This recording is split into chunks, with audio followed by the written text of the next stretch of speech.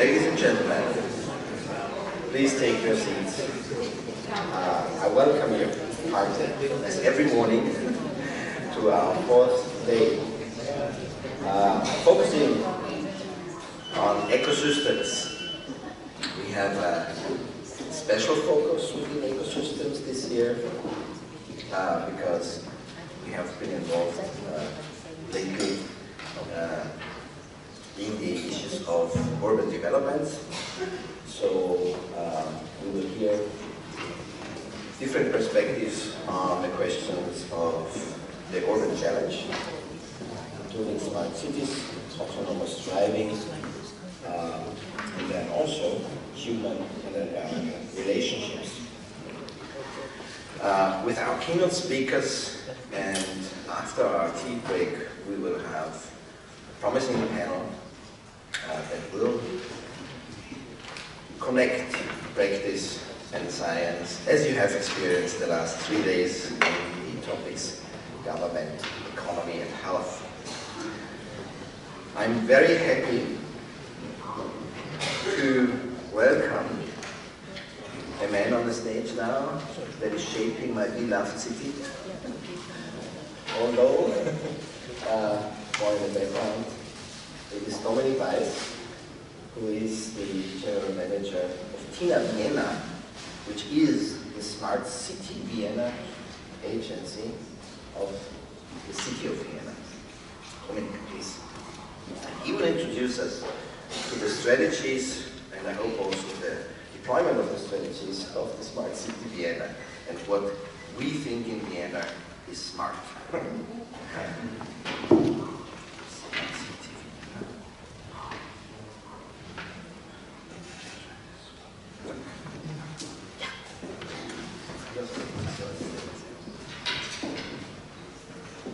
I put my mobile phone on the stage as well to see on the time. We're a little bit late. I try my best to be as fast as possible so we can stick to the timetable. Well, thank you very much for the really nice welcome. I'm very happy to be here as well. Even so, I have to confess, probably I'm a little bit a stranger here in this group, and probably I'm just invited because I'm looking for the city of Vienna, and well, we are the host of this conference, so thank you very much. As working for the city of Vienna, I do feel honored that this conference is taking place in our beautiful city. I do hope you had some great days. Well, you look still quite fresh, so I think the last 4 days, most hopefully they will get good.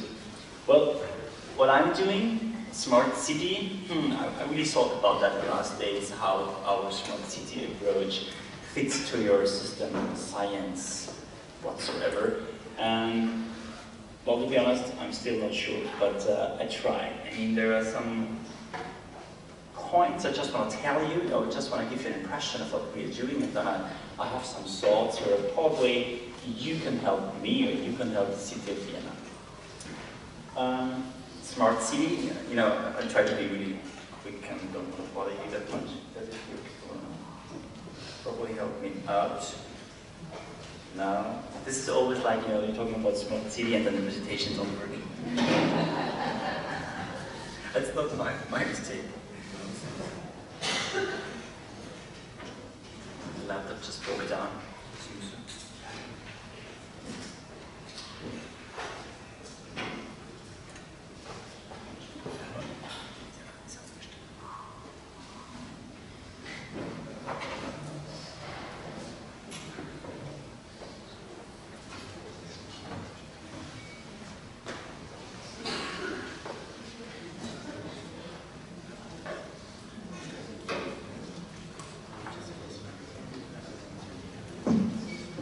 We do it like this, so that the technicians do it in the background.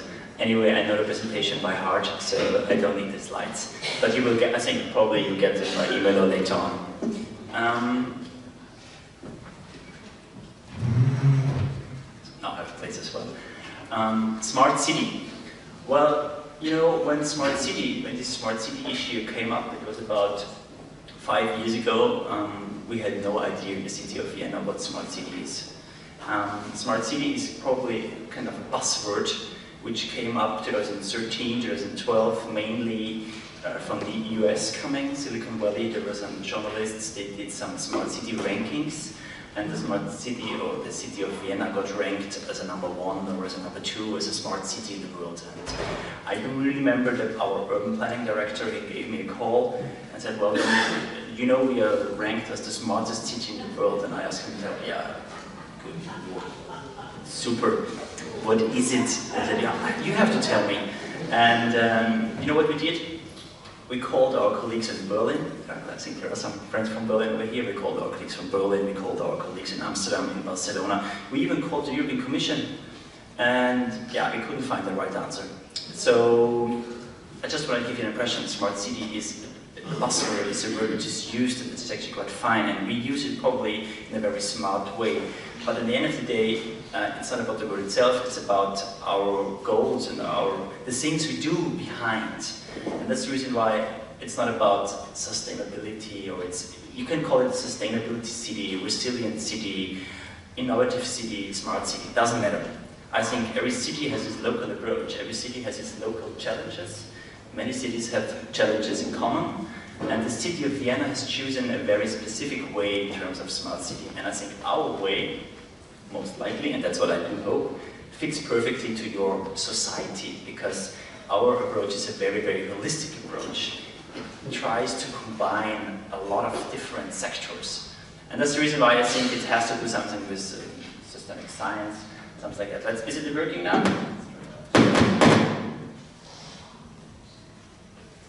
Yeah, let's keep that, you know that anyway. Before I come to the smart city, I just have to tell you a little bit about the city of Vienna, because this is very, very important for us. Austria is a very strong federal state. That means we do have, even though we are a very tiny country, we have 9 regions, and these 9 regions, they are very powerful itself. And the city of Vienna is a special case, as we are a city and a region itself. And when it comes to issues like sustainability, linked like energy or mobility, of course it's obvious that these issues, they do not stop at our city border. But somehow they have to, because you see, this is actually our city borders, and we are surrounded by a different region, Lower Austria, and they have just different legislation. And when it comes to, well, what is your CO2 emission, what is your energy efficiency calculation, what is your renewable energy calculation, what about your traffic and your mobility model split, and so on and so on. It's for us very tricky, because 700,000 people are daily coming from a different region to the city of Vienna to work here. And you know what? 80% of them are coming by private car, using our road infrastructure. And they are actually, I wouldn't say it's a problem, but it's a challenge. And that's somehow everything linked to smart city. What else is very important? We are a very strong growing city. In 2015, the city of Vienna was growing about 40,000 people in a year. Well, I do know, compared to Asian cities or Latin American cities, that's nothing. But you know what? The city of Vienna wants to offer the highest quality of living for every single inhabitant. And you want to do that, and you grow with 40,000 people per year, well, then it's a challenge, because then you have to offer quality places for kindergarten, school, road infrastructure, public transport systems, energy, health infrastructure, and so on. And that's the problem when you want to offer the highest quality of living in the world, because I do believe the city of Vienna is very famous for its quality of living, and that's that level we want to hold. Well, to sum it up, another last key aspect. 50% of our space is called green space. Well, probably blue space, because the Danube is counted as well in. But this is actually a legislation done about 200 years ago. 50% of our area is green spaces, and we can't change that. And actually, we do not want to change that. We're actually very proud of that. But you know what? When you're growing with 40,000 people, and you have an old city like the city of Vienna is, well, then you get a serious problem, I would say, because you just don't have space. So it's all about density, linked with, well, energy, mobility, CO2 emissions. So this is a little bit the starting point. Another starting point, our challenges. They're actually, I think, I'm coming more or less to your thoughts, or to the things you do. I said urbanization is a challenge. We are a growing city. Urbanization is there. It's the center of cities probably. It's happening. Digitalization, it's really nice for my generation. Actually, I'm very happy with digitalization. But for a city like Vienna, we have about 40,000 civil servants, and we're used to do our stuff the last hundreds and hundreds of years. Digitalization is something totally new.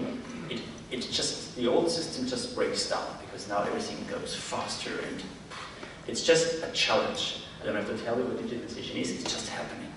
Well, the last big issue here is globalization. I know globalization is something like, globalization, we know that.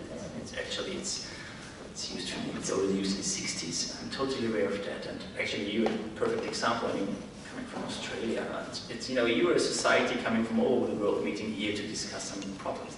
That's fair enough. But globalization is not just in theory happening, it's really happening in the city of Vienna every single day. And I'll give you a perfect example. When you turn on the TV and you see this very sad conflict in Syria, for example, I know you're all very sad and you say, oh God, yeah, Syria, tragedy. But you know what we see? We had weeks and weeks where in the city of Vienna were about 10,000 refugees arriving at a single day, every single day, at our train stations, 10,000 people. This is happening, this is globalization. When there is something going on in Syria, that means that 10,000 people arriving every single day in the city of Vienna in 2015. This is globalization. And actually, as a city, working for the city, we have to handle that. I do not want to say that all these people stay in Austria, not at all. But the city of Vienna became a logistic hub. And well, it's about health, it's about mobility, it's about how to care about these people. And this is globalization. So these are challenges, and these points, just mix it up, put it all together. It's probably the basis for smart city. Well, not really. Because I'm coming back to 2014 when the city of Vienna, so 13, the city of Vienna got ranked as the smartest city, and our urban planning director called me like, what's going on now? What should we do? And after we talked to our colleagues in Europe and nobody gave us an answer, actually we just we took the window of opportunity and were quite brave. Because what we did, we created a smart city strategy for the city of Vienna by our own. And my goal, or my job was to do that, and I started with the target of the CO2 emission. You know, there are European Union targets, EU 2020 goals, there are energy roadmaps, there are UN goals, and we have to fulfill that as a city of Vienna. So my job was, Dominic, okay, it's about CO2 emission, let's write a strategy about that. I mean, that was not that easy, that was very easy because anyway we have a department in the city of Vienna which is just doing CO2 emission. It's called Climate Protection Department. You know what? But I figured out immediately, well, you know, when it's about climate protection, well, if you really want to have a success, you have to link it with many more issues, many more areas, many more departments. And I said, okay, well, actually, of course, it's about energy efficiency, it's about renewable energies. Yeah, of course. So I went to the energy department, which was a success. But then the energy department said, well, you know what, of course, but you have to go to the mobility department because they are responsible. It's their fault that we use so much energy because of all the cars. So I went to the mobility department and said, okay, you have to come on board as well. We have to protect the climate, so it's up to you. And they said, yeah, it's up to us, but just 30%. Because the rest, you have to go to the building department, because actually it's their fault. Because, you know, all these old buildings, they are the reason why we have so much CO2 emission. I went there, and then they said, yeah, true, for 40%, it's our fault, but you know, what should we do, blah, blah, blah, blah, blah. You know, at the end of the day, we were about 200 people, about 25 different departments sitting together and like, okay, now we see somehow we all belong to each other. And I think this is what Smart City Vienna actually is. It's much more kind of governance change. It's about interconnectivity. It's about bringing all these different departments together and create something new. It's about breaking up all these silos. I wouldn't say, and I would never say that all these people are doing a bad job. They were doing a perfect job. But the times are just changing. Urbanization, globalization, digitalization. It's just, times are just changing rapidly. And that's the reason why a city government like the city of Vienna, which was doing a great job, look around. I mean, I hope you had some great days here. So I'm pretty much sure the city of Vienna was always a very smart city. But you know, it's just times changing very fast. And the city government has to do something as well. So what we did, we brought together about 200 people for more than 2 years. We created a lot of new working groups. With the power, we had our mayor in our back, he was very up to this topic, and we created this paper, the Smart City Framework paper. And well, this is just a short version, the long version is actually quite huge. And it's a framework paper which is a guideline for our city for the next 50 years.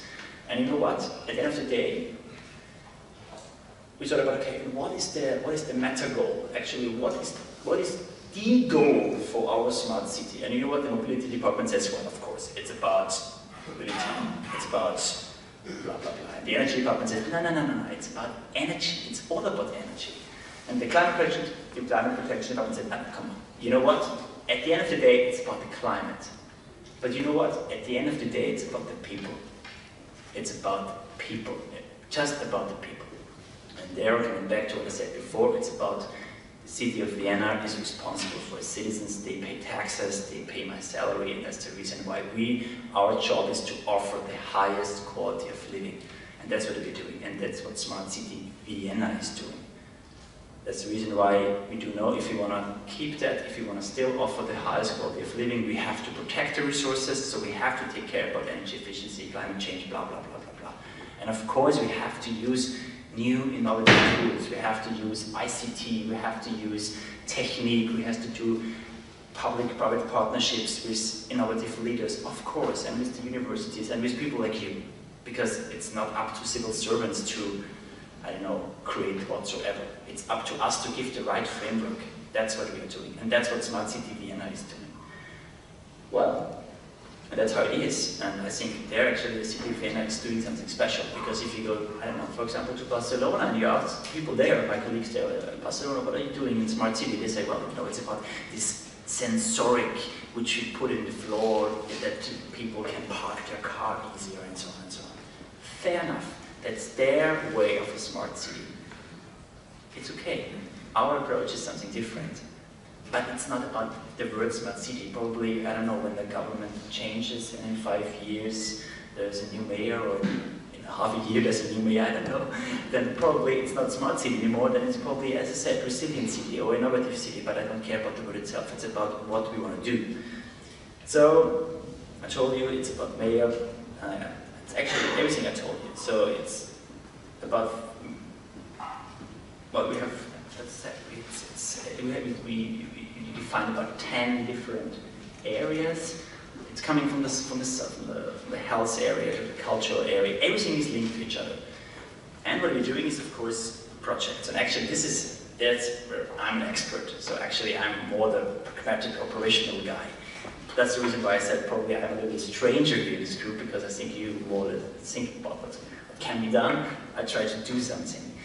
But my thoughts about system science and my thoughts about what should I say when I'm coming here is everything I told you, probably, I hope you get the impression it's working out perfectly.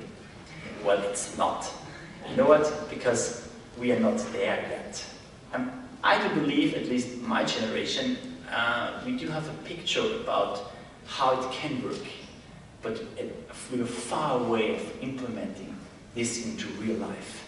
Because at the end of the day, as I said, a smart city or a smart project would actually just be smart, or is actually just smart if you if you're able to really kind of bring different actors, different issues in different departments together. And in real life, operational, that's very hard. Because, you know, nobody has ever done that. It's a totally new area. And for a city government, actually, it's a tough challenge. So we are trying it out in small, tiny pilot projects. We're bringing together old people, together with new innovative startups, with a lot of apps and iPads and sensoric. You know, I mean, you know this issue. It's not, we're not the first city who is doing that. But for us, it was very new to put 200 old retired people together with this young startup community. And the job of the startup community, paid by the city of Vienna, was to give solutions to the old people. So they were doing just coding and sensoric, and you know. And now all these people, they live in flats who are totally spaced up with sensoric and iPads and iPhones and so on and so on. And probably these old people, most likely they do not know how to handle that. So it's, you know, it's a process.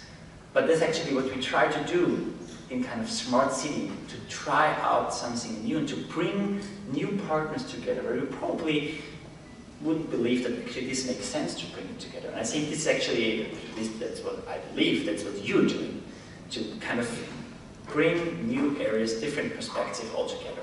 And that's what the city of Vienna has to do. We have to do that. At least we have to do it if we want to kind of reach some potential. And my job is to do that. So that's the reason why I'm very much happy if you have ideas, like what can we do something like that. And now I'm working on a project where I try very hard, for example, to combine digitalization and climate change. Whatever that means, you know, there are different approaches how you can actually start this problem. I can just say, well, you know, I'm counting all the energy which is used by all these ICT issues, but that's not what I want to do. I want to just try out how climate change and digitalization somehow works together. Totally new area. 40,000 civil servants. No one has an idea what we can do. Probably it's not their job to know that. It's your job to know that. Yeah, that's the reason why I'm here. Can I ask you? But anyway, so this is what we are doing. It's very challenging. This paper here this is actually my last minute anyway, I think. Perfect. This paper, sum up with that, is a framework paper. It's about 55 goals in here. And all these goals, of course, at the end of the day, it's a compromise. You know, the politicians has to sign that. And this is actually another big difference to other cities. This paper got signed by the city council of the city of Vienna. It's legislation. We have to do that. Go to Copenhagen. I'm sorry if someone from Copenhagen is here. But you know what Copenhagen is doing? They are saying, well, smart city is about CO2 emission, and their goal is we want to be CO2 free, CO2 neutral in 2025. That's such a joke. No city in the world can be CO2 neutral in 2025. That's just a marketing joke. It's embarrassing. But you know what? It doesn't matter, because their paper is not signed by anyone. It's just written and it lies around, and it's nice to have, but they just don't have to fulfill it. We have to fulfill that because it's legislation. It's signed by the mayor, it's signed by the city council. And some of these goals, especially in the area which is somehow new, innovative, they are very much open. We just do not know, for example, what's going on. I'll give you one example which is embarrassing as well. When we wrote that in 2013, it was about these city apps. A city has to offer apps for its inhabitants, you know. And we were sitting there together with our ICT department, and at that time, just certain apps were somehow new for them. And we said, okay, well, our goal is in 2025, we want to have 100 apps linked with the city of Vienna. In 2013. I think in 2015 we had about 1,000. So that's what's, you know, times are just changing, and it's just, as a city, as a big city, it's just very tricky, and it's not that easy. But nevertheless, some of the goals here, they are very powerful. They are very tough. I'll give you an example. This is my last example. Mobility. You know, mobility, it's real life. I mean, I do hope you're using the public transport system in the city of Vienna. It's a good public transport system. 38% of all ways in our city are done by public transport system. And you know what? You can buy an annual ticket for 365 euro. That, I don't know, how is it in London? 2,000 euro, something like that.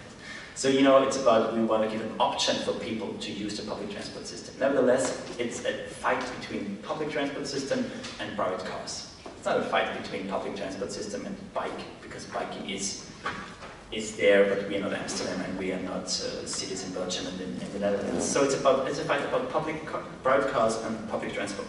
We have a model split, and the model split says how ways are done of 27% of private cars. 27%. That's not that bad, but look out of the window, you saw it, you see the cars. And we do not want to have them. We just do not want to have them in our city center. The city center should be an area for its people. It should be public space where people just should walk around and use their time. So we want to reduce that. And you know, one goal in here is about, we want to reduce it down to 20% in 2025. So -7% of used private cars in the next 8 years. And you know what? When someone is saying what smart city is everything and nothing, I'm telling him -7% of private cars in the next 7 years. And you telling me it's about everything and nothing. It's one of the toughest challenge ever. And we are working every single day in kind of reducing our private car use in the city of Vienna. And you know what? We just top down and bottom up. We do give options. We invest a lot in the public transport system. But on the other hand, of course, we make it very hard for people to park their cars in our city center. So, you know, that's kind of try to link each other. That's not smart city. Smart city would be if we kind of link car usage, sharing communities, renewable energy, autonomous driving. We hear about that today. Then it's getting smart city. We are not there yet, but we hope to be there once, and probably you can support us with that. Thank you very much.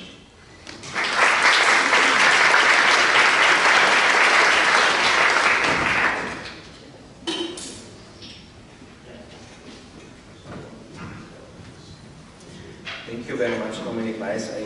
When I was listening to your talk, and you started with, you're not sure why you've been invited. I know why. Because you are doing the work we are looking at. Especially in the last days, we had this topic of breaking up silos, connecting governmental structures as an essential to actually shape future living spaces quite often. And another thing, this is a story I need to tell you because I want to now officially thank Dominic Weiss for his bravery. He's really experimental and brave because we as the Bertalanffy Center have an official partnership with the European Master's Program in Systems Dynamics, and one of their students came as a guest student to our center, Monika Bichler. She's also involved here in the team, and we asked Dominic if he could connect us with important decision makers in the questions of the master thesis, and he gave us the opportunity to experiment with participative modeling. And I thank you very much for your fast and helpful response. Thank you, Dominic. The next speaker is talking about the autonomous vehicles, but from, as I understood it, a very critical point of view, because he's not only from the Technology University of Vienna, but also working with the Department of Sociology at the Technology University, and we are looking at one of the solutions that are currently trendy. But what happens if this trend really is going to happen in our cities? It might have a huger influence than just on the efficiency and on the technology perspective. Please welcome Banerjee from the Technology University of Vienna.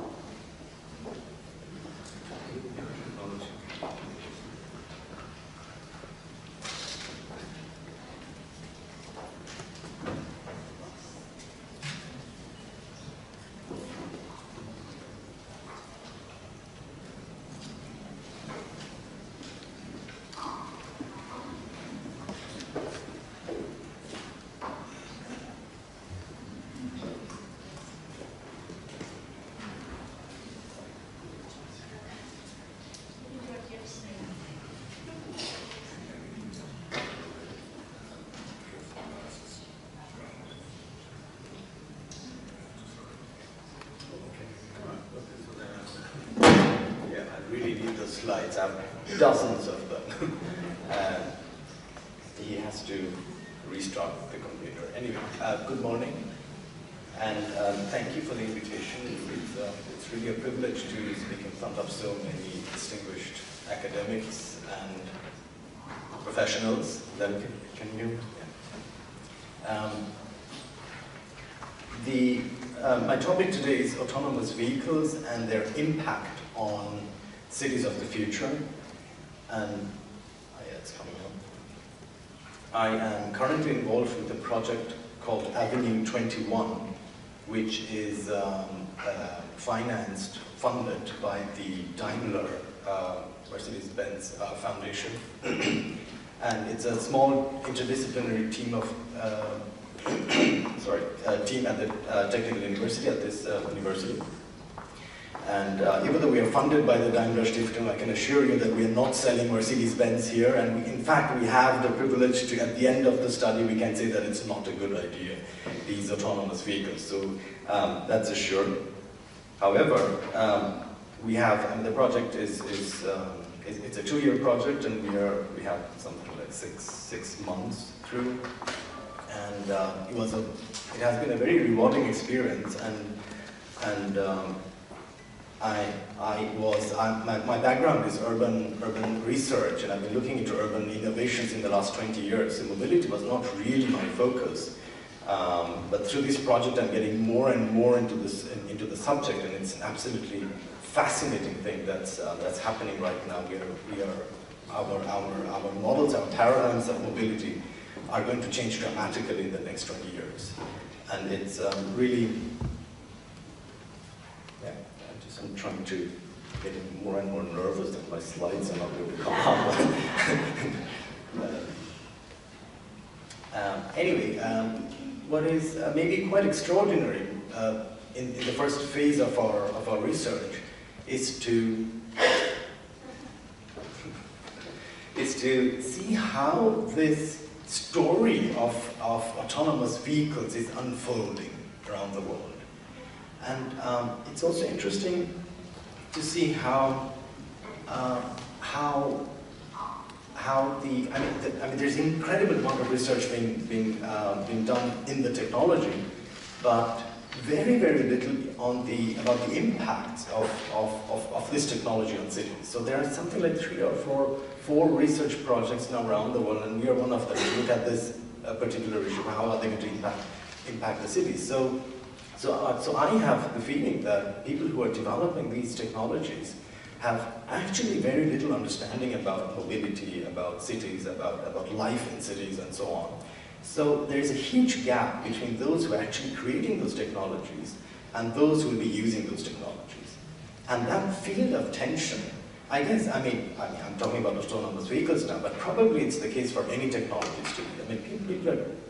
People are particularly, the revolution is happening in Silicon Valley, and I would say it's the epicenter of disruptions today, and it's reaching out to every part of the world, and that's the thing that really fascinates me, that how something like an autonomous car, which is technologically not fully developed yet, and the implications and the impacts are hardly researched, and nobody really knows. But despite that fact, it's a story which is being told with an enormous force, and it's going to happen. And that's a very interesting thing. So these are really master storytellers who, where the outcome is absolutely unknown. It's a story, the end of which we do not know. And it's a really interesting exercise in learning what storytelling is all about. So, now I that is over.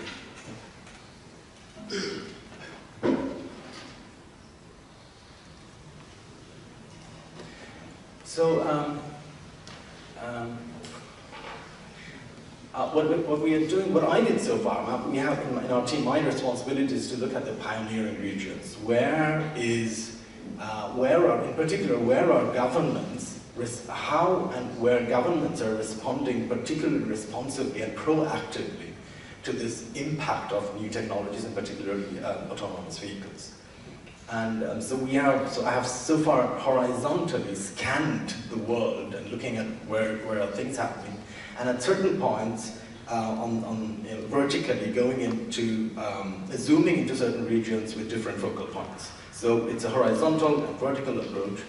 And I have so far come up with 5 regions, myself and our team, 5 regions. It's definitely the US, which has Silicon Valley and a number of very proactive cities. Then we have Britain. England is very much at the forefront. Then we have Sweden, interestingly, with Volvo, with a very, very interesting relationship that they've built up with the country. In Asia, we have Japan, and if the slides come up, I'll show you a slide how they're putting a new type of governance around autonomous vehicles.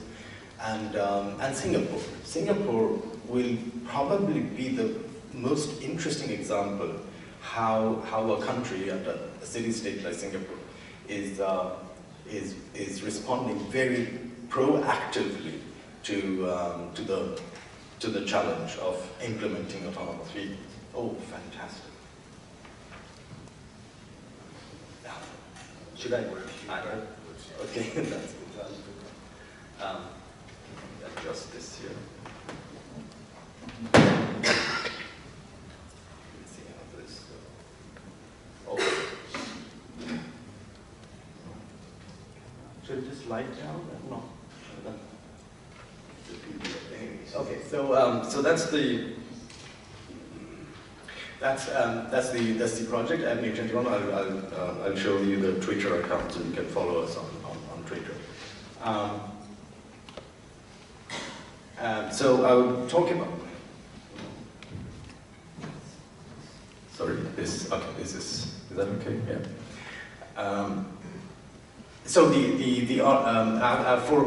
four points: the rise of AV, the discourse that's taking place around autonomous vehicles, how are cities managing the transition and the impact of the cities, and a last slide which is more about a question to you.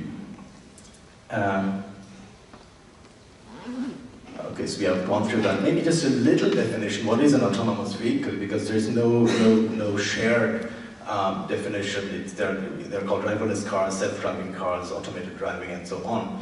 So just one definition: autonomous vehicles can drive itself from point A to point B with no manual input from the driver. The vehicle uses a combination of cameras, radar systems, sensors, and global positioning systems, and so on. And at the end, mechatronic units and actuators allow the brain of the car to accelerate, brake, and steer as necessary. This is a very, very tricky point because with deep learning and machine learning, this is becoming a very serious issue. That'll be the last slide. So just talking about what the levels, there are 5 levels. What is, you can see what the blue part is the bluer it is, the more autonomous the car is. So this is what the image shows. Masters of storytellers. Elon Musk is definitely one of the great masters, and the question, and that's the most fascinating thing that I find, is that this question is not about if it will come, but when it will come. The storytellers are less the industry. They're trying to catch up with the tech giants who are actually really at the forefront. Consultancies, the media telling the stories through different channels, academia to a lesser degree, cities and states are under pressure to create, to amplify those stories, and the finances, there are very few who are storytellers. The images that we have here are very, very different. It's definitely a question of experience of autonomous vehicles, and cars in the future that have no drivers will become spaces of living, and that's a very interesting thing for architects and planners. This is Volkswagen, so there are very different kinds of images that are coming up around autonomous vehicles. The media is talking about the most disruptive innovation ever, so they're adding up to the storytelling. So you have consultancies dozens of them. And what I've done, yes, and of course you probably know the Gartner hype curve. And it's interesting that can I use the pointer? Yeah. No, I've not touched the computer. We are over. The peak of the hype is over. So we are actually, you can see the red dot from the top. So we are heading towards the trough of disillusionment, and that's when the serious work starts. And the message from Silicon Valley is very, very clear. Everything that moves will go autonomous. And this is not only about cars. This is about trucks, drones, toys, shipping carts, and many other things. And just to autonomous vehicles in context, it's a part of a much, much larger digital transformation, as Dominic had mentioned before, which cities have the challenge to deal with. It's big data, it's Industry 4.0, connectivity, artificial intelligence, transhumanism. That's a huge thing, post-humanism and transhumanism. So it's only a small part of a much, much, much bigger transformation. And it's going to hit us like a tsunami. I really like this image here. I don't know how many cities are prepared for that. Dominic, you have a big challenge there, I'm sure.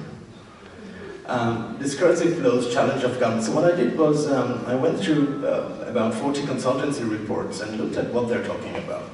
And this is not a systemic diagram. I hope Nora Bates is not watching. Forget those arrows.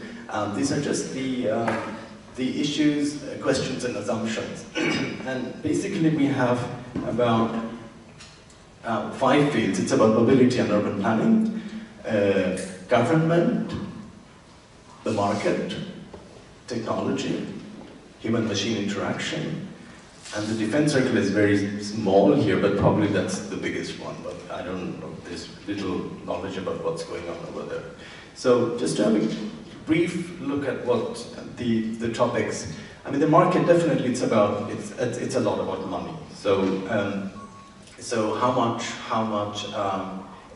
how much will be saved, and there are numbers. I think I have one more slide which shows some of the numbers from the market. Governments, there's local governments, the city of Vienna will have to deal with that, but there's global governance which is about standardization, human-machine. Public acceptance is a huge issue because actually it's not a very attractive thing for people at the moment. They want to drive their cars, but the young generation maybe are more open to it. Technology is not very clear. Is it going to be centralized database of, like Japan is making an incredibly high resolution map of every street and every highway, something like 1 million kilometers. And the other model is that the cars will have their supercomputers at the back where they have their maps. So there are different models that are competing with each other. So you see a very, very, very, very complex field with very, very different logics that are working, and they're not necessarily working with each other, but parallel to each other. So that's the field that's developed. Now the pressure on government is a very big picture. So ultimately it comes down to what the governments are doing. I'll skip this slide. However, maybe it's the car industry is in a crisis. Austria has reached peak car, by the way, this year. They have sold less cars than last year.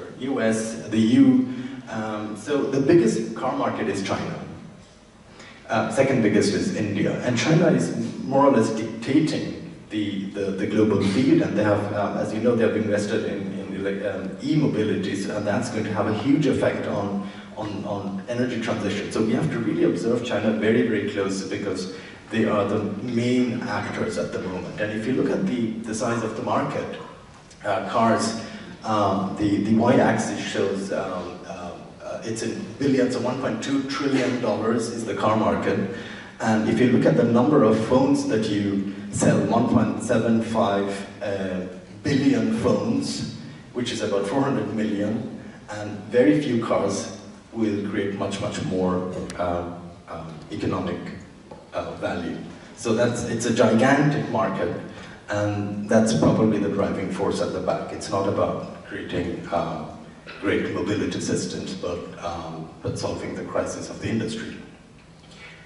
Safety, this is an incredible number. Traffic accidents kill 1.24 million people per year and injures 15 million people. This is WHO data. It's an incredible number. And this is one of the main points of the storytelling. Save costs, this is another storyteller, Morgan Stanley. This was a report in 2013 saying that autonomous cars could achieve total savings of $1.3 trillion just in the US. So these are numbers which are putting pressure on the government. So on the one hand, we have the stagnating industry, the completely new mobility behaviors, and life is actually changing, as Dominic mentioned. Everything is changing. Our lifestyles are changing. Virtual reality will change our lifestyle. So we have new mobility behaviors, then we have these huge global changes, climate change, urbanization, and so on, and then we have these waves of technological innovation. And that puts pressure on the government to take action. Some are reluctant and respond reluctantly, and some are proactive. And they have to create some kind of story of the driverless city which is good for their city. So that's the pressure of the government, and in principle it's about telling a compelling narrative about why we need EV, so the political imaginary is important, and then how do we manage the transition in a very complex multi-stakeholder process, and then anchoring AV in everyday life, because that's where it really comes down to at the end. The knowledge it's a big question about what kind of political knowledge is there, and very few governments actually have the knowledge to respond to these massive changes. Now the key issues in governance is definitely defining societal goals beyond market forces, because this is going to be a difficult thing to, again, Dominic, one of your big challenges. And one of the main things is maybe dealing with the uncertainties and keeping pace with technology is something which very, very few countries or cities are prepared with.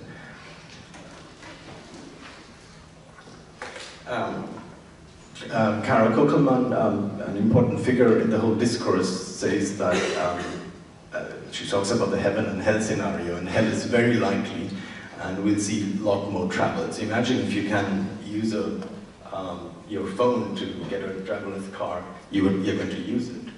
So if there's no regulation, we're going to have much more traffic in the future. So it's going to become, the question is about regulation.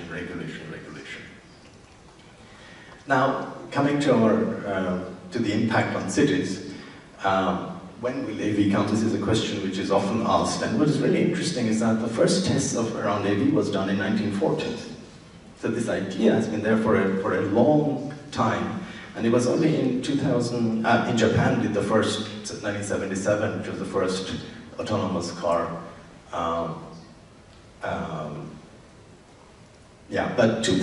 But when it was actually 2010, probably you remember when Google car came up. That was when the autonomous car really hit the public,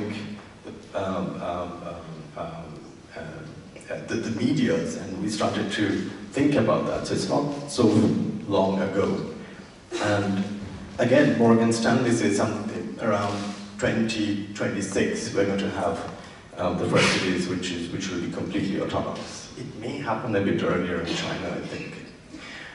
There's a very interesting,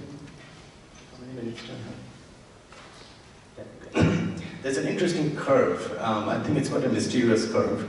The curve of diffusion. This is the diffusion of Cistercian monasteries in Europe. And this is the curve of resistance to technology as diffusion process. The number of threshing machines attacked during the Captain Swing movement in England in 1830. So you have the same curve. And so in interpreting it with modern terminology, so you have the innovators at the beginning, then you have early adopters, then you have the early majority and the late majority, and laggards who are always behind.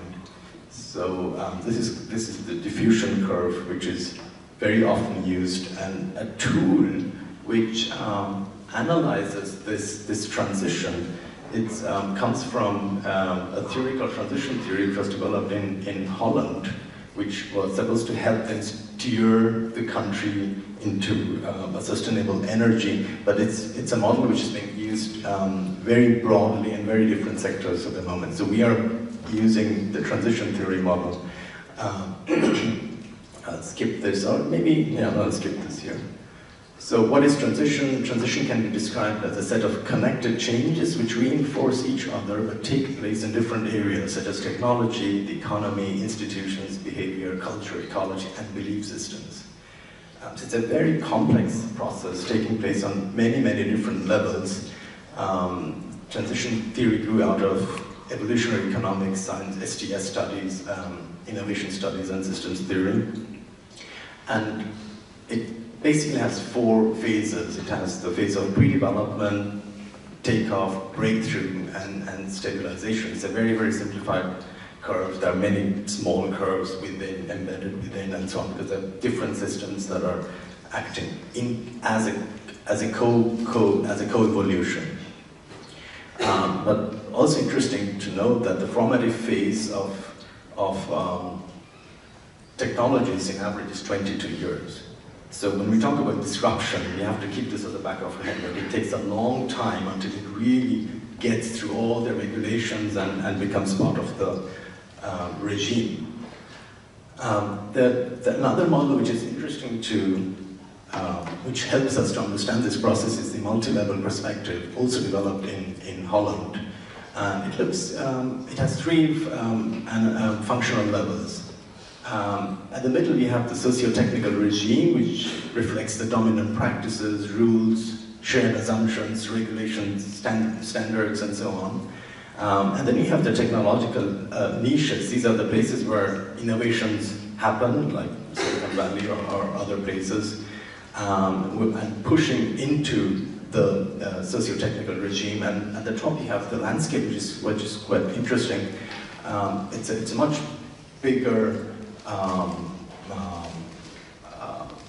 On a bigger scale, like climate change or geopolitical change, resource depletion, and so on. So landscape can act upon the socio-technical regime to act and on technological niches that are developing products to, let's say, producing less CO2, products that are that produce less CO2, etc. So the transition management is about the niche regime dynamics, and this is where the magic lies. So which cities are in which way cooperating with these niches to create a new technological regime. So the speed of transition will depend on how governments are acting with these niches. An example with Japan, how they have responded to it. We had this discussion yesterday. They have created, to break down, the one thing they've realized that they have to break down the silos, and they have created a cross-sectoral platform called Cross-Ministerial Strategic Innovation Program, and you can see this on the organigram. You have the Cabinet Office of the Prime Minister, and then you have the 4 big ministries, and then you have the universities, research institutes, and the private sector. And the steering committee, which actually steers this new layer of institution cutting through the silos. It's a very, very interesting. And at the back, you have a large science and technology innovation program with 10 fields of core development areas. So it's a very interesting model that they have developed. I mean, cutting through silos is a big issue. Coming to the impact on cities, what we know by now is that a fundamentally new business ecosystem is emerging, that's for sure. How and where and who is not so sure. What makes it really difficult to understand the effects has been formulated by a very extensive literature review by Milakis, Van Arem, and Van Wee. They're talking about the first order, second order, and third order effects. First order is relatively easy: travel costs, road capacity, travel choices. Second order becomes a bit more difficult. Vehicle ownership and sharing, how is that going to develop? We don't know yet. We know sharing is going to become very big, but again, where and how much, we don't know. Location choices, That will depend on how socioeconomic parameters are changing for people. Third order effects, energy consumption, air pollution, that's something we, at our public health, we don't know about. So it's extremely difficult to create scenarios because of these effects which we don't know about. To break it down on the urban level, the use cases are being applied around the world now, creating different situations within the city and different uses, like public rapid transit or autonomous vehicle shuttles. Then you have the pods, or you have autonomous vehicle public buses. So you have or shared or single or shared taxis and so on. So there are different specific uses of EV which are being tested around the world in different urban contexts. We have more or less three big pictures. It's the compact city, which Göteborg, for example, is pursuing. Then we have the polycentric city strategy, which is London and smaller towns, the garden cities around London. And if there's no regulation, then we're going to have urban spots. So these are the three main big scenarios that we see now. And this is a model of in Melbourne. Before cars came up, on the left, it's the walking city. The transit city expanded the size of the city hugely. Then the automobile city expanded the city even further, and the autonomous city will be even bigger. Then we'll have huge sprawl in case if it's not regulated. So this is a huge challenge for cities, I think, and yeah, I don't want to be in Dominic's position, to tell you the truth. Yeah, and then you have different images about how it could look like. The autonomous vehicles could have their own lanes, dedicated lanes. There are images about very small specific areas, how it could be used, and particularly how the interaction between the cars and people walking on the streets would be very interesting to look at. This is driverless Philadelphia.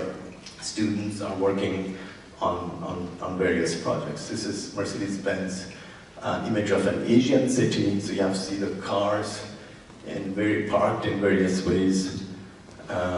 This is an European city.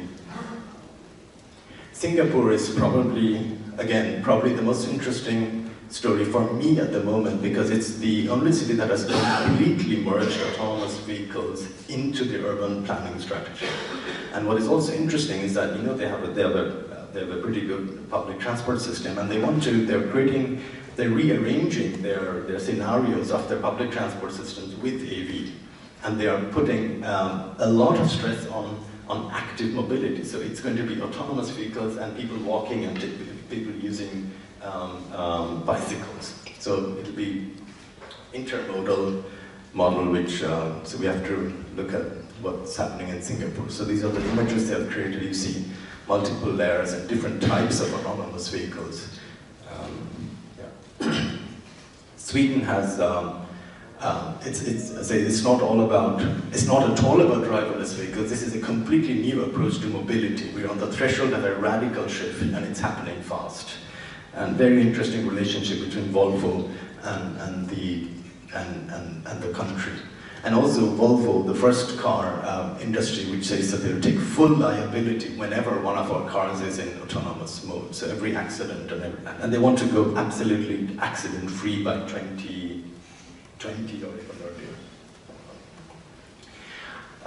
UK, Milton Keynes, again, there are lots of experiments about how the public are responding to these cars without drivers. So in the future we'll have very different scenarios. We can have huge sprawls, we can have polycentric models, we can have compact cities, we may have zero emission cities, multimodal, where there's literally no autonomous vehicles.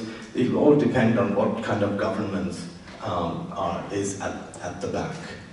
And so it's not going to be a matter of binary choices, but it's about a constructing melange of several visions. It's not going to be black or white. And finally, the fuzzy bigger picture, and this would be my question to you now. The European Parliament actually decided upon calling robots electronic persons. This happened in January.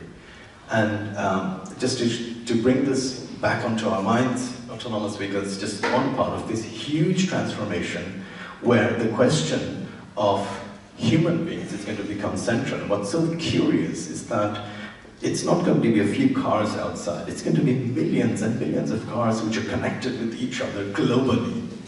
And we see a displacement or a moving or a displacement of human beings.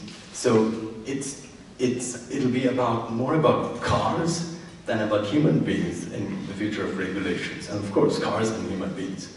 So what is the question of what is human? What is the role of human in this completely different arena is going to be a thing that's going to be very, very important for us to understand. And finally, this is in German, the lady is saying, stop, wait. And the man is saying, where is it going to? Wo will es hin denn? And the car has, is going off its own, and we don't know where it is going. And in fact, when there have been some accidents with autonomous vehicles where it's almost impossible, it was not possible to trace back why these accidents happen, because it happens as you probably know much better than I, in deep learning, it's the complexity of the connections are so high that it's impossible to say how it happened. And and if you have 10 million cars using that kind of intelligence, we would not really know what's going on outside. And I think that's why NVIDIA a month ago came out with a chip where they're saying that actually they can trace it, but I don't know how much we can believe NVIDIA. Thank you for your attention.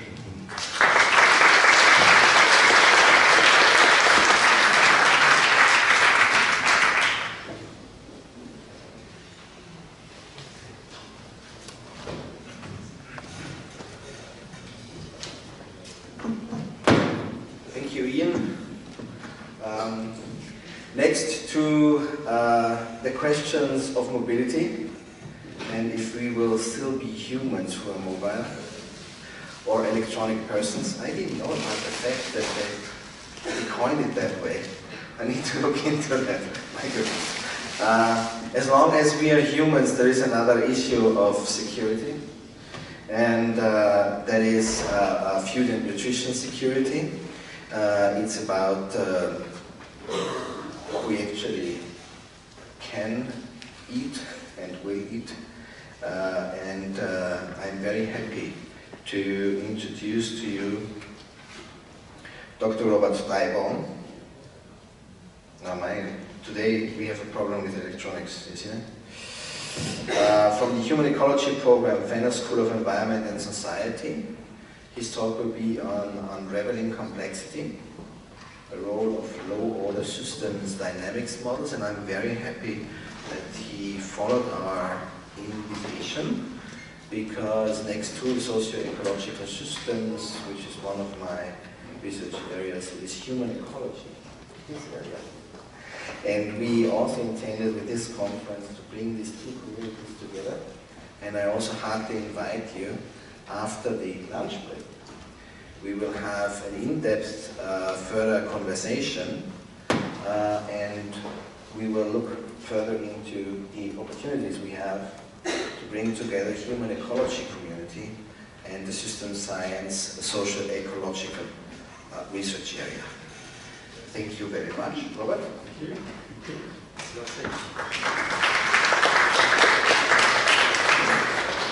So, yeah, that's fine.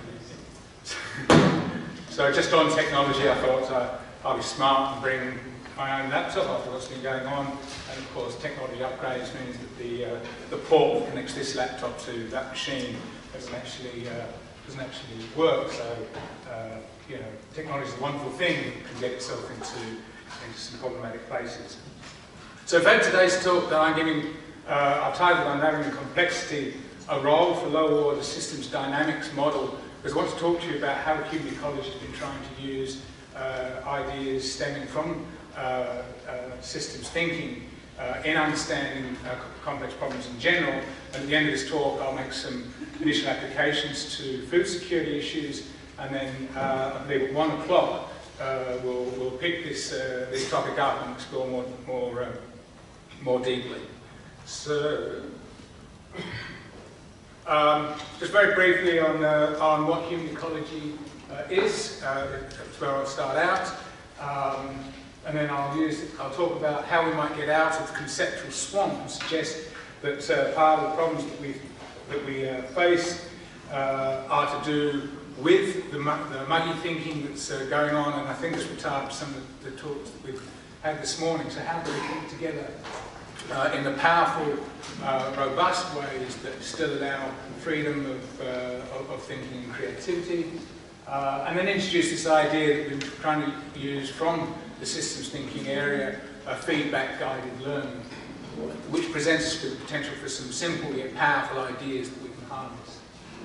And how this can move on to help us establish the kind of shared conceptual repertoire that we need in collaboration in transdisciplinary groups and across knowledge boundaries, and so thus allow us to co-design more desirable futures.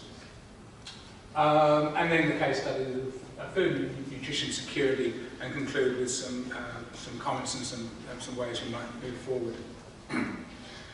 So the need for comprehensive research in human ecology has identified, and other areas in sustainability science we've spoken about, goes way back. And I'll just put this quite long quote from the founder of the Human Ecology Program at Australian National University, Stephen Boydmouth, in relationship to the study of Hong Kong that he did from the human ecology perspective back in the late 1970s. And he writes, "The persistence of so many of the problems facing humankind in the modern world is to a large extent due to the excessive compartmentalisation, fragmentation and specialism.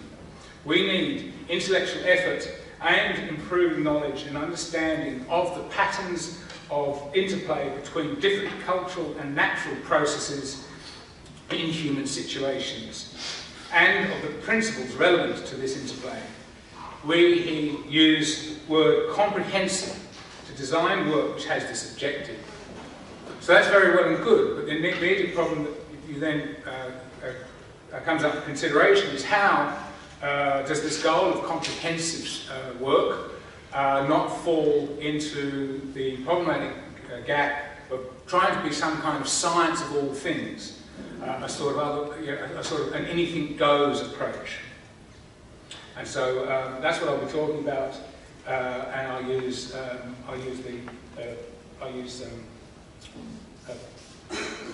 food security as my examples.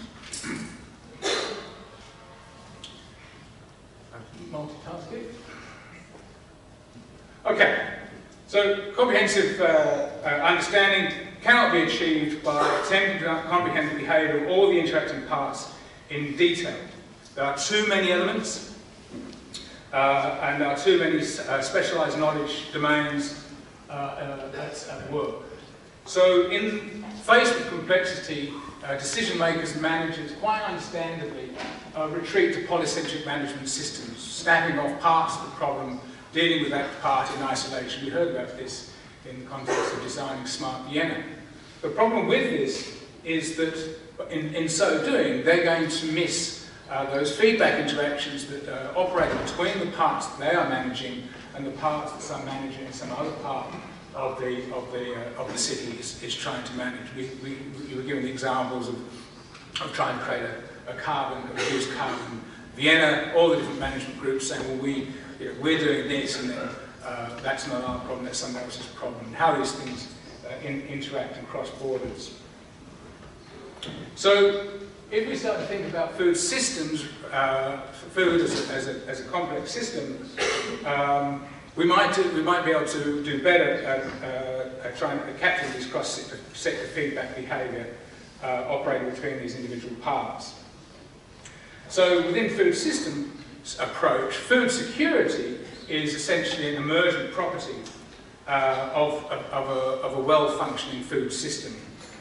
A food system is, or should be, designed to regularly and reliably maintain at least minimally adequate food levels of appropriate food nutrition access for the members of the community that food system is designed to service.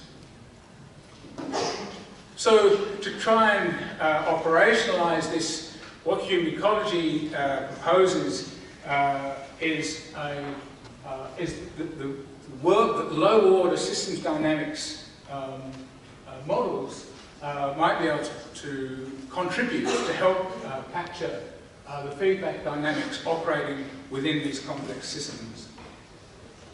And the suggestion is it possible, and it's tentative, but I'll give some examples, to decompose complex situations into the smallest number of categories of variables that are at work in challenging human environmental interacting systems. If we can do this, it enables a number of desirable outcomes.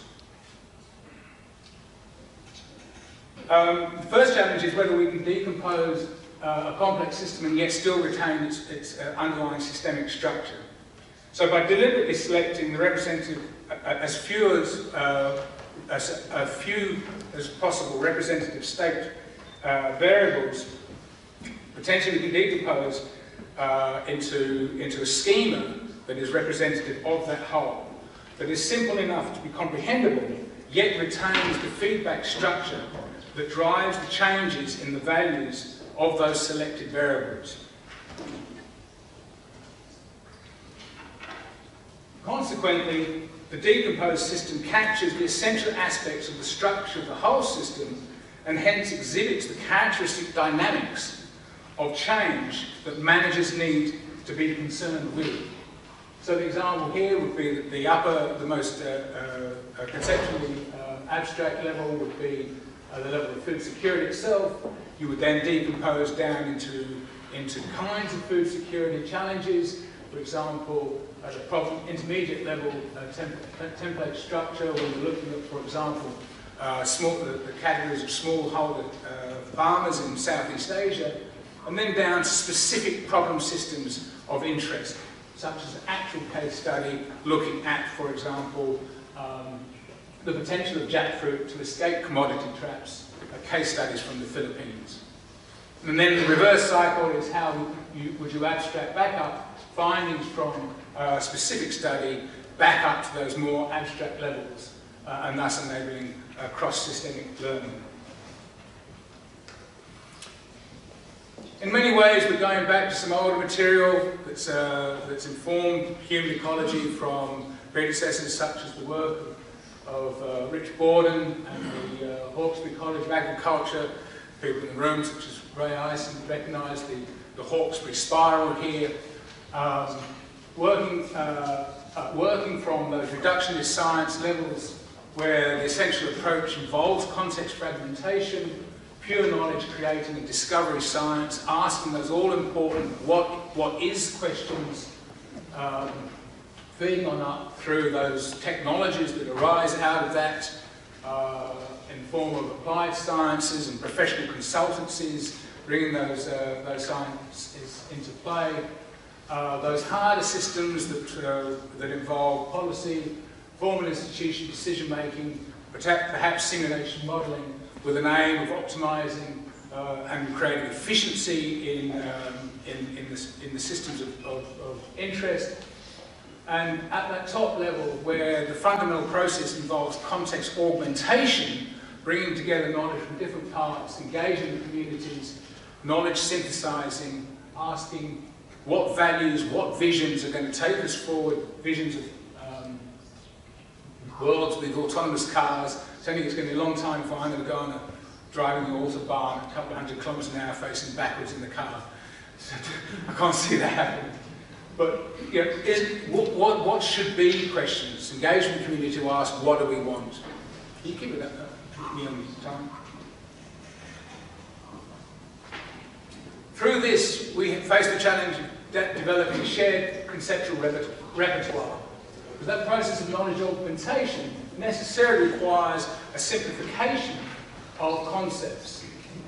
Because it's only at the level where we have simple everyday concepts that we can share understanding across our knowledge domains that we can be fairly confident that we can generate the necessary effective communication required for the co-production of knowledge and the collaborative development of policies.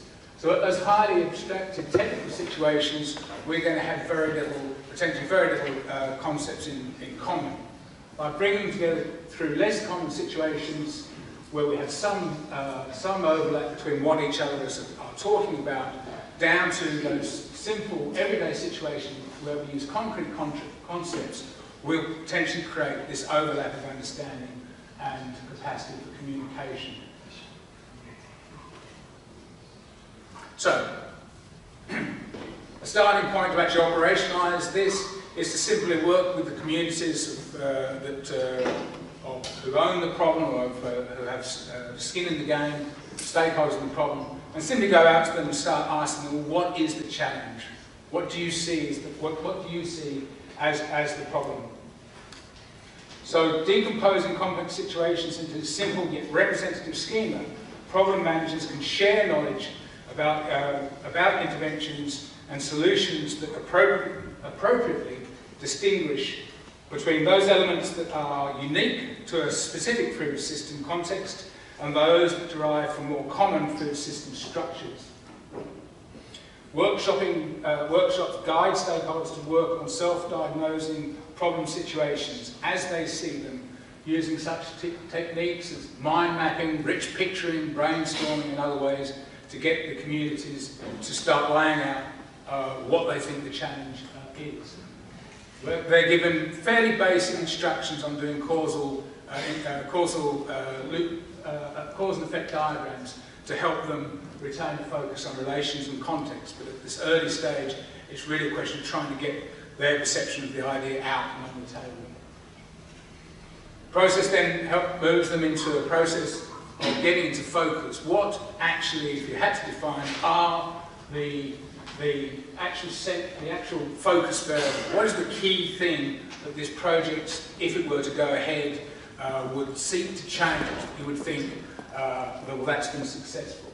And so they might emerge, the key focus variable they wanted to work on was level of food security, such that in some time in the future the level of food security had gone up and improved.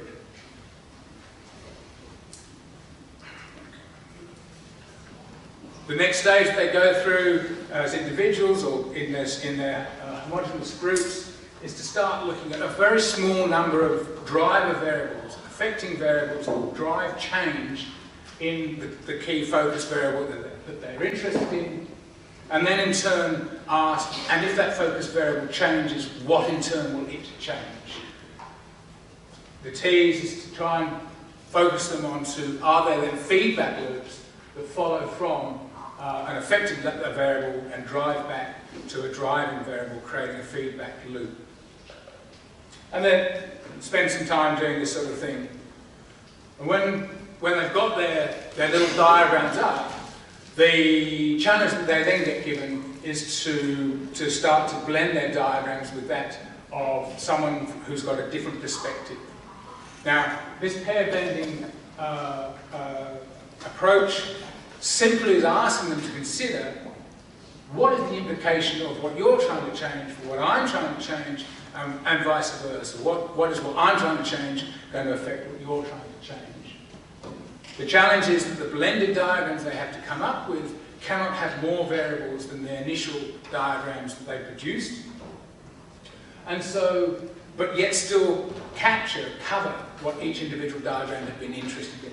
And this necessarily requires participants to relabel their variables in more generic terms to still capture the intent of their original, more specific labels.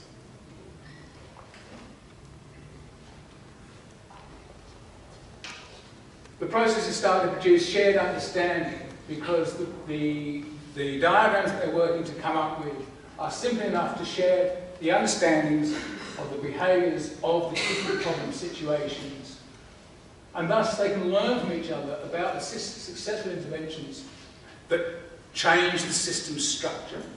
So this example here is actually from Technology Choice and Population Health.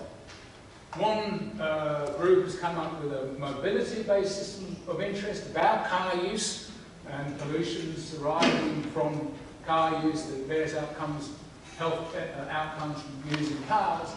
Another group is using an example from air conditioning usage and thermal stress. Now these are clearly have different content, and you wouldn't want to try and learn directly by knowledge transfer directly from what you did with cars to what you might do with air conditioning.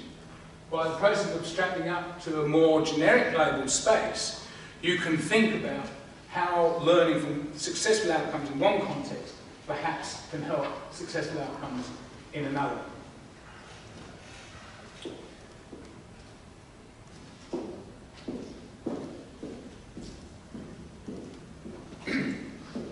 This is essentially opening up to the community questions about questions of the what if and what should be nature, rather than focus on what is currently the case. These are heuristic devices communities are producing, designed to reveal what is seen as the purpose of the food system and what beliefs legitimise that. What are the driving sets of values? And it invites discussion with those community members about what should be and where will those different beliefs lead us. So in this example, this was what a vision of food security that's achieved primarily through market availability, would produce strong institutions promoting production and free trade, leading to access to processed food commodities and producing volumes of bulk commodity supplies. Within that worldview, that's what it would drive. Those are the drivers of change. Versus a different view where food was viewed primarily as a sovereign, within a food sovereignty lens, and with a focus on producer rights, which would lead to strengthening community access to local food and the health and benefits from ecosystem services and healthy agro-ecosystem landscapes. Divisions are not supposed to be right or wrong. They're just where the different value sets take you. And ultimately engage in judgment rationality, asking, well, what are or should these food systems for? What is their purpose and who decides? Are food systems a commodity or is food a right, for example?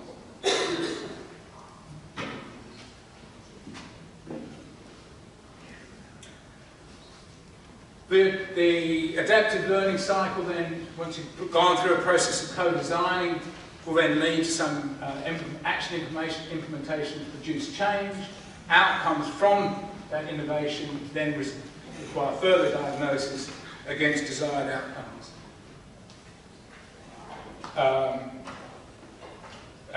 Decision makers across all scales are invited to bring in their knowledge sets to help empower the community or the group producing the change, and with the goal to produce communities of practice that are capable of managing their own problem situations. So to finish with some case studies of us doing this, I've been asked to give a couple. So one is working with impoverished farmers in the Philippines, trying to produce food security and increase their food security there. The overarching program was labelled ISSSS, Integrative and Sustainable Agriculture for Rural Development. The communities are known to be knowledge and financially poor, and the Philippine government has some pretty good intentions at a national level but struggles to deliver them down at the local level, and production of large sums of money to help bail farmers out is not feasible. There's just not the money. So the focus is on social inclusion. The drivers they're trying to achieve are environmental sustainability and get these cross-cutting concerns recognised, using participatory approaches, working with farmers, working with problem holders, getting them to understand ecosystems and how to enhance ecosystems using this systems-oriented and transdisciplinary approach. And then seeing how policymakers, businesses and farmers either see the problem situations in common or see them differently.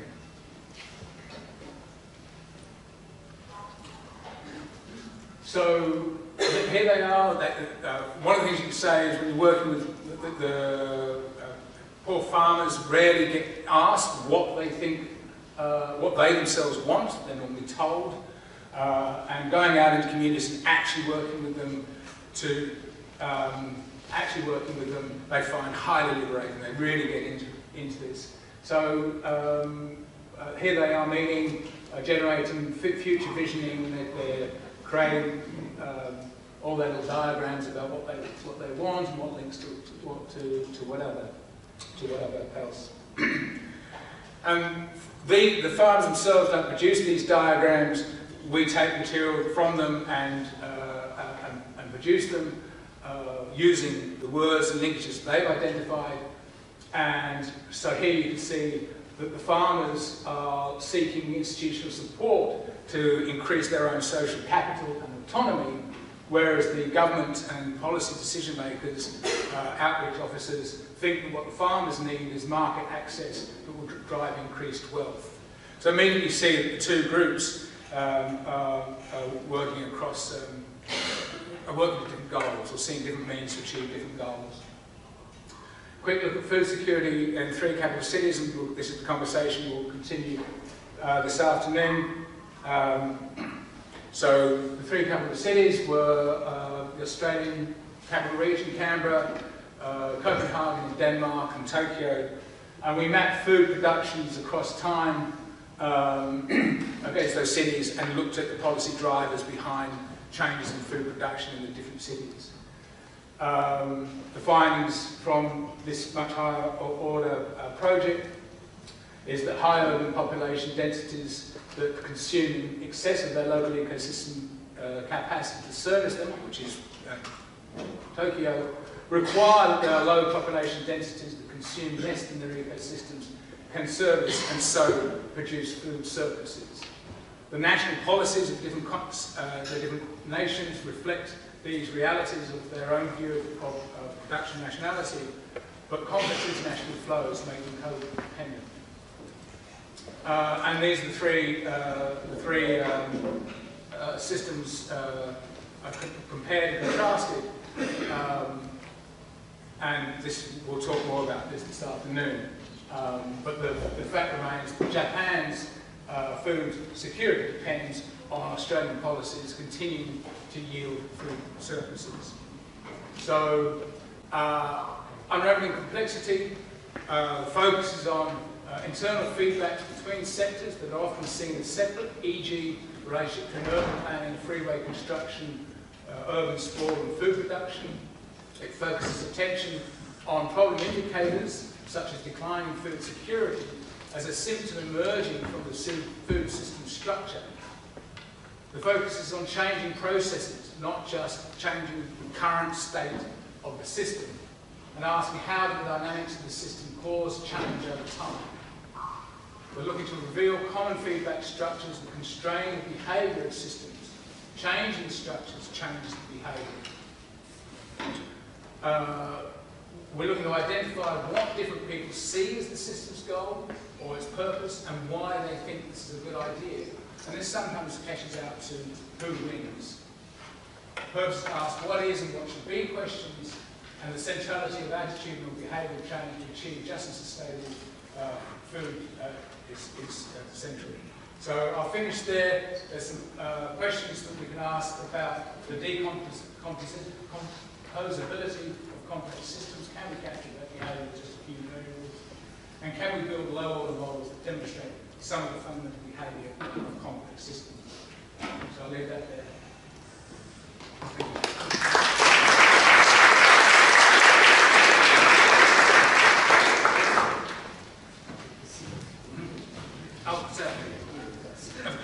Yes, please.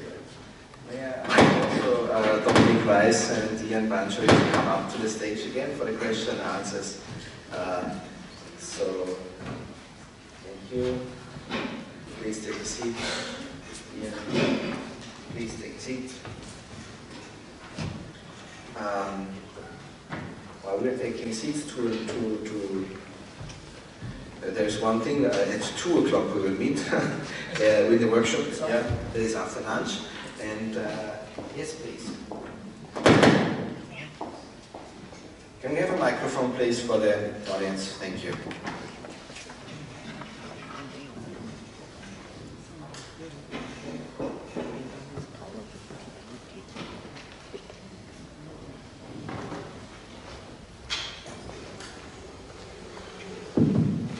Good morning. I apologize for missing the earlier speaker, but the latest speaker... Can you please state your name, Dennis? Okay.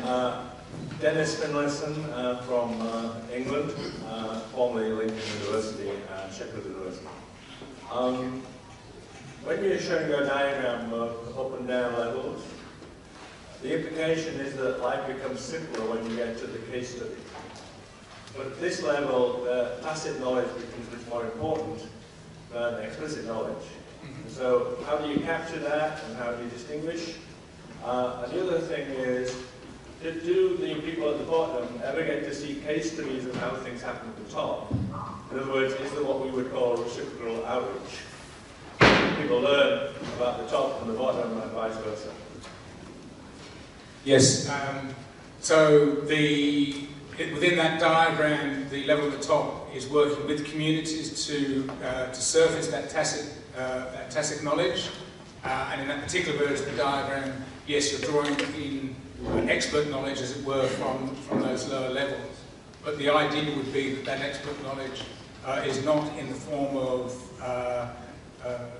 dictating solutions, but is much more of in the way of at a trial, we invite in an expert, a witness, to help explain what could be done as a result. So in an ideal world, the applied ecologist would be in the field, hearing what the community's challenges were, what they wanted, and then, if you like, suggesting some ways that they might help them achieve some kind of outcome.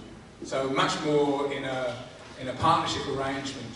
And then, yes, the idea would also be that it's not always that the knowledge required is an expert knowledge. It could very well be within the community already, and the Philippine case study specifically looks for essentially experts within the farming communities, not from outside. And what about the bottom, how the top comes in? How the bottom comes up to the top? No, how does the bottom learn about how the top comes in? Well, that's hard by participating in those. So we do a sort of form of a bio-blitz where you get experts in at little sort of stalls, and the communities sort of come and interact with them. So in that sense, there's a much more potential for much more exchange between the bottom and the top. But it's a constant challenge to get, if you like, the scientists to want to do that. That's what we're working on. Please. Hi, I'm Chris Blachfellner from the Open University in the UK. I come to this with a number of different perspectives. My husband's working using autonomous vehicles in agriculture, new smart machines. And my own interest is, and it's a question to all three of you, what kind of system would enable the question of whose perspectives come to the fore to be addressed a bit more critically. I mean, I'm thinking of the way that you're saying it's more about cars and a car system driving the people, or rather than the other way around. And in your talk, Rob, about the involvement of stakeholders, and also your account, Dominic, of the way that you develop, you work with people in Vienna, which I thought was very inspiring. But I'd just like to know what sort of system would enable us to do this more critically, to get different perspectives to the fore.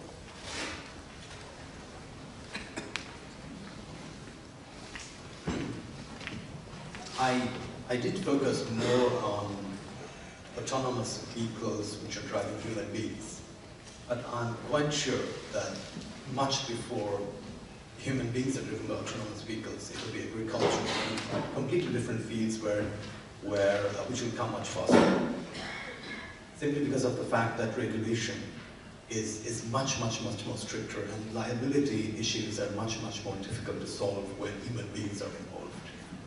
And there is not much. I mean, there is no hype at the moment around these other issues like agriculture or implementing EVs in environments with hazardous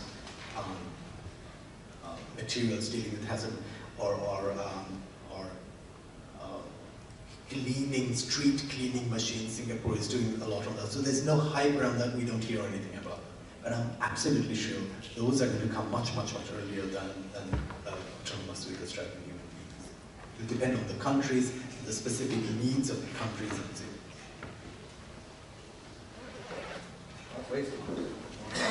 The only thing I can add is that the dimension of social power is incredibly difficult to negotiate. So in the Filipino context, what was quite evident was that the extension officers would have to roll out that quite noble integration policy themselves, saw themselves as being much more superior to the farmers with whom they were supposed to be engaging.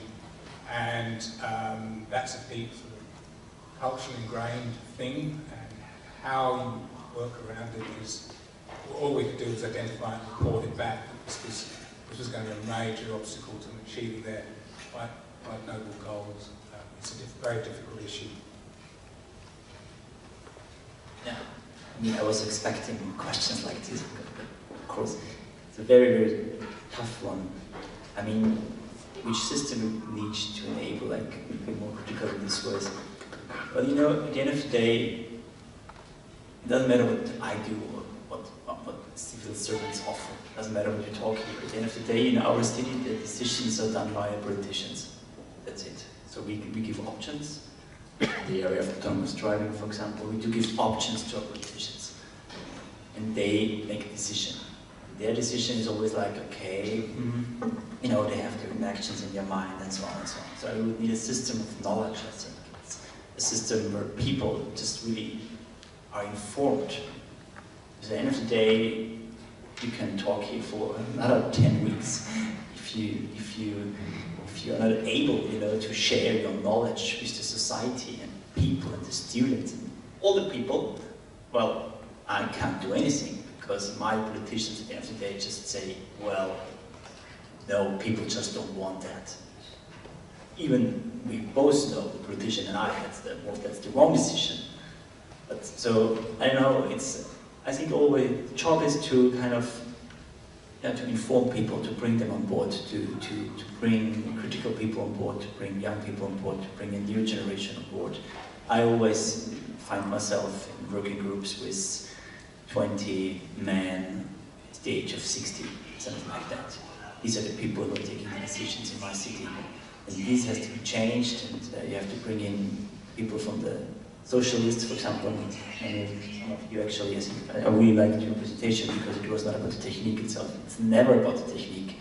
The technique is boring. It's about social input. It's about how to bring that together. And this is actually probably the answer. We try hard. And that's the reason actually why we don't do some stuff, because it's not about the app number 400 iPhone which nobody uses. It's about to do stuff which is necessary. But nevertheless, the gap is still there, and I think there's an easy answer, but we need a system where people have a right and people have a possibility to bring their own minds into the decision-making process. And we are not there yet, not at all. Thank you. Maybe collect some questions because it's very time sensitive. Monica, Elena, yes, start Monica, please. My name is Monica. I'm a graduate student of the European Master's Program of System Dynamics. Yeah, thank you very much for all your presentations. I think my question relates the most to Ian. I was wondering about two things. First, how do you think will ethics be involved in this topic? Because who takes the responsibility for accidents when it's an autonomous car? And the second question is, you need a lot of data for doing all those things. Do you think companies who own these data collections will overtake the power in cities? Thank you very much. Okay. Before you answer, Ian, I want to make the collection. We have ethics and data property. Elena, your question? I wanted to ask about the impact of inequality of both economic status and infrastructure, road infrastructure, on areas that could not support public transport. Thank you. Sir, please. I'm Jeff Robbins, a teacher at the university. I'd like to address it relative to autonomous cars. Basically, driving is a skill. And it's one skill amongst many skills, but it seems to me that as technology evolves, more and more we are losing the skills, and also including the skill of attention. It showed in one of your slides, lying back, and doing a connection to the environment, which is really, so what is it in the context of technology more and more eliminating human, mental, physical, and social interaction? What is the impact of autonomous vehicles? Okay. So we have, I think, 3 questions now addressing autonomous vehicles, right? Felix? Can we have a microphone, please? Only a brief question addressed to the representatives of the city of Vienna. You didn't consider explicitly nutrition. Could you comment a little bit on this? Because the exciting thing from Dyball was the comparison of the sufficient food security for urban regions, which is also interesting, not only the global south. Mm-hmm. So we have one of the questions regarding health, food security, nutrition, city of Vienna. Any further? One I can take? Please. Can you? Hello, my name is Louis Gardner, studying in Hull, living in Edinburgh.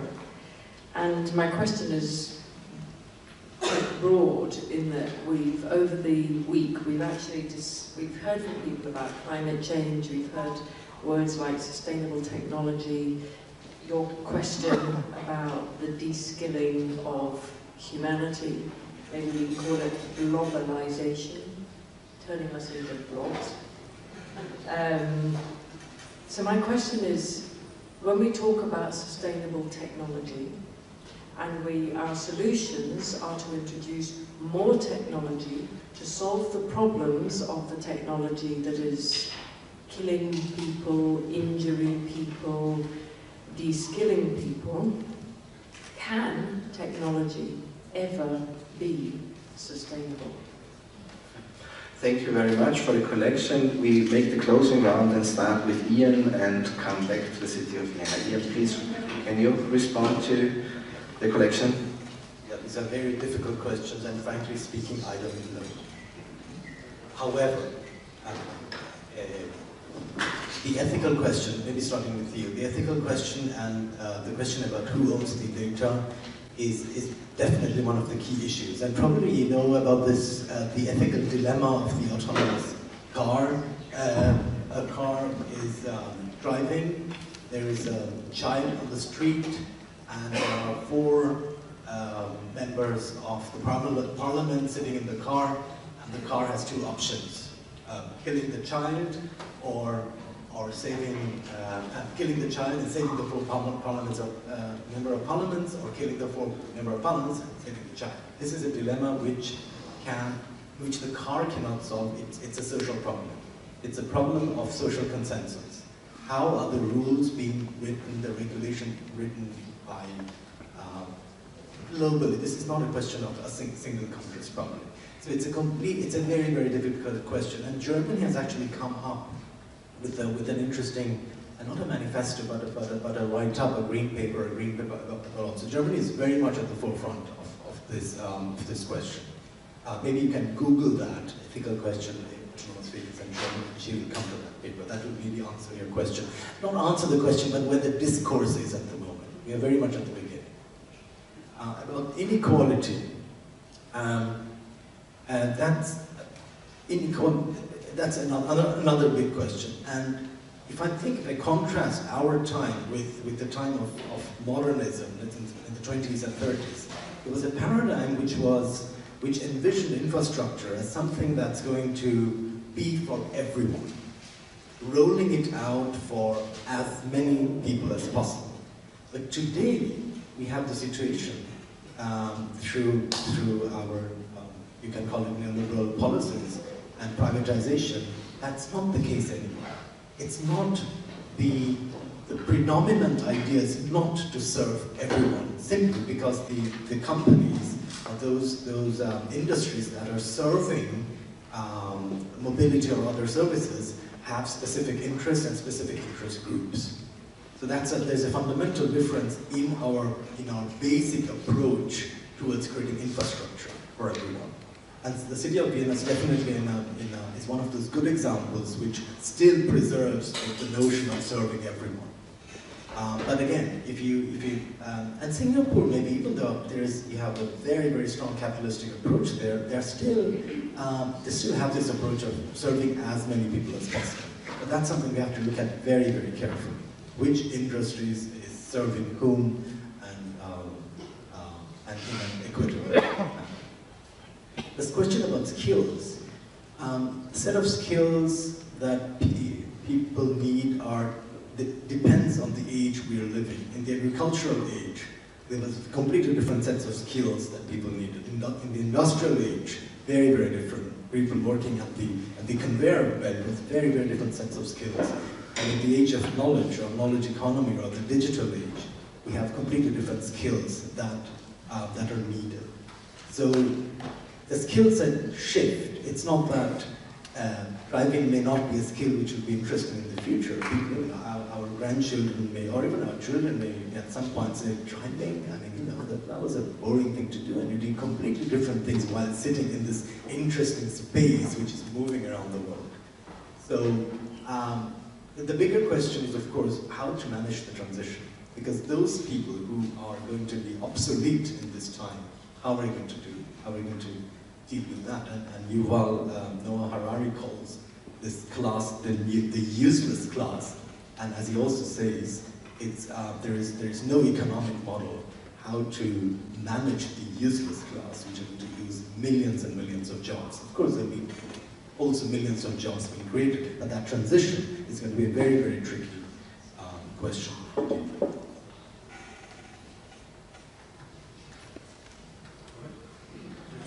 I'll just say quickly on some brief response to technology. You can be technology sort of agnostic.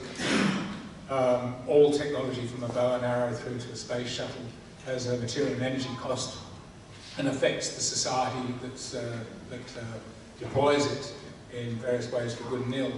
However, you can have measures of if you like, the cost, and then you can ask more fundamental questions about is the technology genuinely being applied to do something like enhance the well-being of the people in the community, or has somehow the machine got ahead of the cart, and we're now somehow creating efficient human units to sort of better process the technology.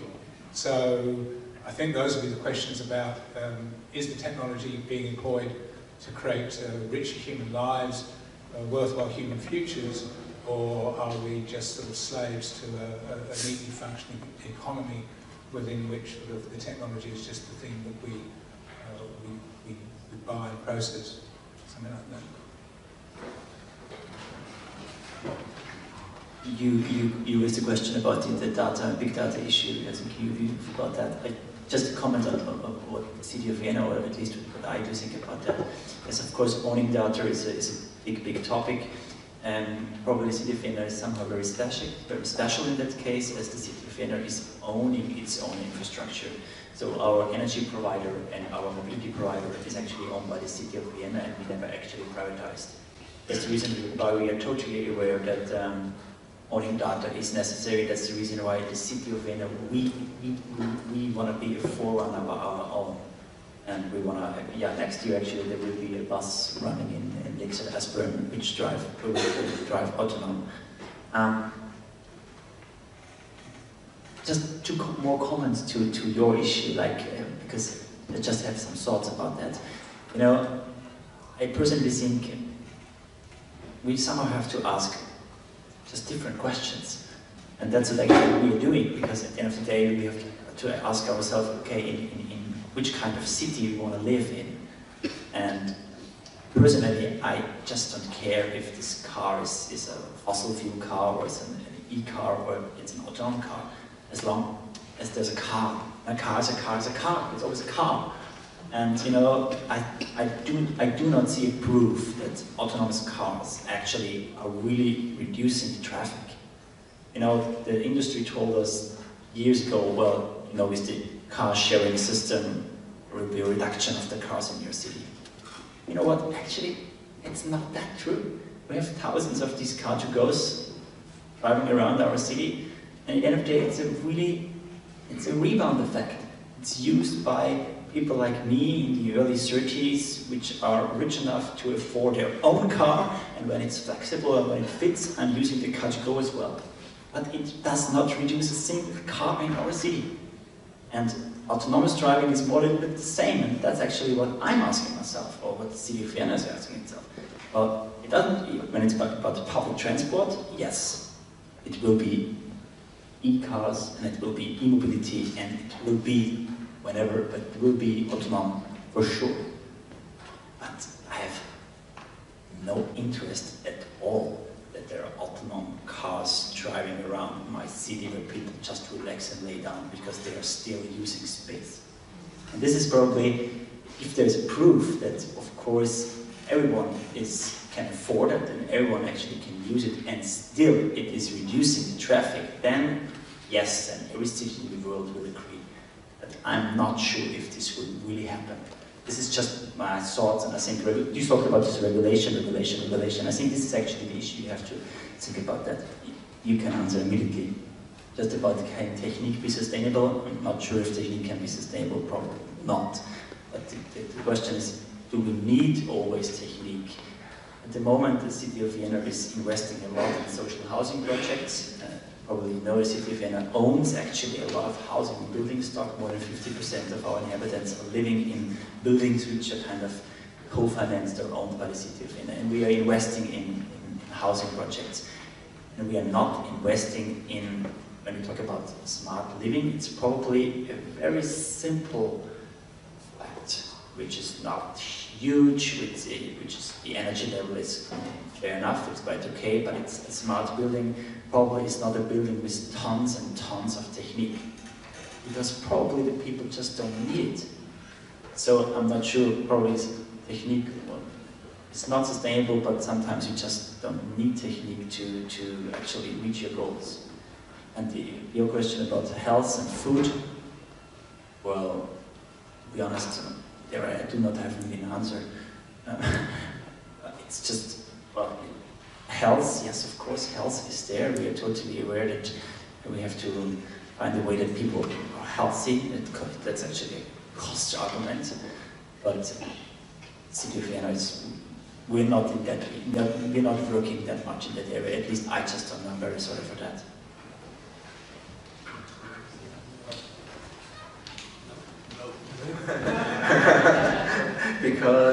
Thank you very much all. Yeah, it's getting exciting, but please give them a good applause. I interpret your still attention rate as being it's exciting, but please take the excitement to the coffee break, otherwise you won't get one. The wonderful speakers we had won't get one. I hope you can still stay a little bit, and please engage with our speakers, have your coffee. We need to meet at 11:30 sharp here, so that we can engage in the panel. Thank you very much.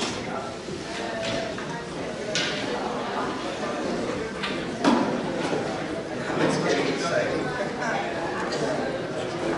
Hello again, how are you? Nice to see you. Yeah. Again, yeah. Excellent. I'm just going to turn this off. So it's